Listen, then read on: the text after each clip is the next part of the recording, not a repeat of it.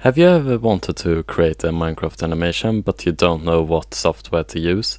Well, there are some softwares that you can use. Some free are Blender and Mine-imator, and I'm going to show you how to install Mine-imator. So you first want to search Mine-imator.com, so you get into this site. Then you click download. I can link to this in the description. Then you want to scroll down to the latest version if you want that. Most of the cases want to have the most recent.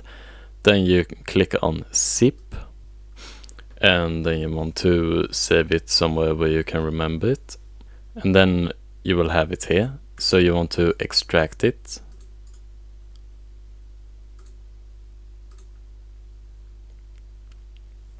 and then it will open up. You want to open up Mine-imator, and here you have an .exe file that you want to open, and here you have Mine-imator. So this file you want to put it where you can easily open it, because this is how you will open Mine-imator in the future. Now you will see that if you create a project, if you add a camera, you put it somewhere here.